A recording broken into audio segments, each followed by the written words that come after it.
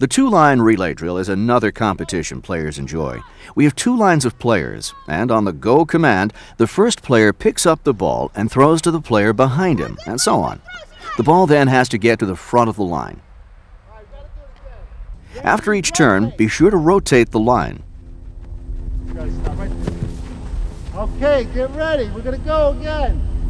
Ready, set, go! Look at him, right here! Come on!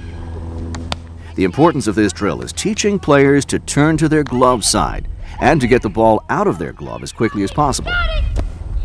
They got it! Once the technique becomes habit, you'll be amazed at how well the players relay the ball to each other in a game situation. Good job, dude.